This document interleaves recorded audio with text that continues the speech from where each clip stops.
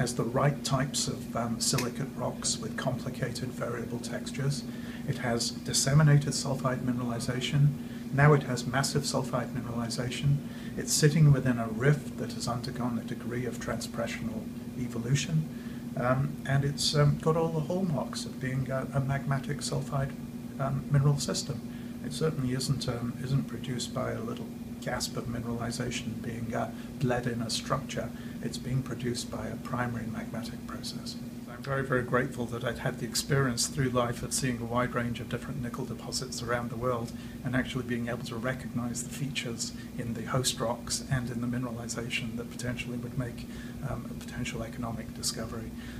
That's really, really incredibly exciting to be involved with that process and with the discovery of these massive sulphide lenses at ENL. Obviously, this is some of the best mineralization I've ever seen in an entirely new discovery in terms of grade, and I'm looking forward to seeing more of the same into the future. Starting with hole 4, where we have solid numbers for the grades of copper, nickel, cobalt, platinum, palladium, gold, and silver.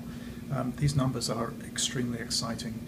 To get 7% nickel over an interval of 4.8, that is going to be fairly close, I believe, to a true thickness. Obviously, we have to fill in holes around it to be absolutely sure that it's right on that, but it's going to be very close.